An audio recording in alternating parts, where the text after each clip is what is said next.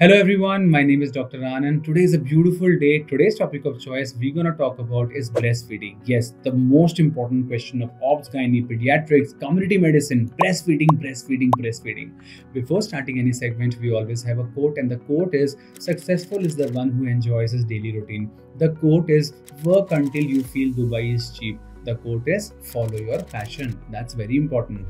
Today's topic of choice is breastfeeding. Top 20 questions. Number 1. Each 100 ml of breast milk contains how many kilocalories? Now this is very importantly if we compare the differences between the breast milk and the cow's milk. So each 100 ml contains 65 kilocalories in breast milk and each 100 ml contains 67 to 73 kilocalories in the cow's milk. If I talk about the protein content, please remember a mnemonic 1.1 and 3.1. Each 100 ml of breast milk contains 1.1 gram of protein and breast milk contains 3.1 gram of protein. This was the last year question also, that what is there in the breast milk which is 3 times more than the mother's milk? The answer is the protein content basically in the cow's milk is 3 times more, 3.1 as compared to the breast milk. Last but not the least, how much lactose is there in the breast milk? Each 100 ml of breast milk contains 7.4 gram of lactose and cow's milk contains 4.7. So 7.4, 4.7.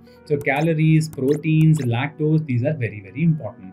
Next important question, breast milk is rich in which vitamin? I always forget this question for exams. Please remember a mnemonic that the mother is feeding the child in AC room. Yes, the mother is feeding the child in AC room. So A and C. So breast milk is rich in vitamin A and vitamin C. And breast milk is deficient in which vitamin?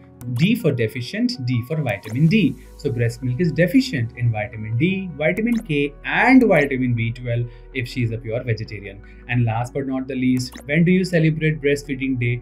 Please remember, breastfeeding day we don't celebrate, we celebrate breastfeeding week. So the first week of August, we celebrate breastfeeding week. So these were the beautiful points, top class points on the breastfeeding. Thank you so much for the participation. And before leaving, I have a question for you guys. Now, very importantly, now who will tell me when do you celebrate Doctor's Day? If breastfeeding week comes in first week of August, when do you celebrate Doctor's Day? Put your answer in the comment section. Life is beautiful. Follow your passion. Life is just a one-time offer. Use it well. Please take care and thank you.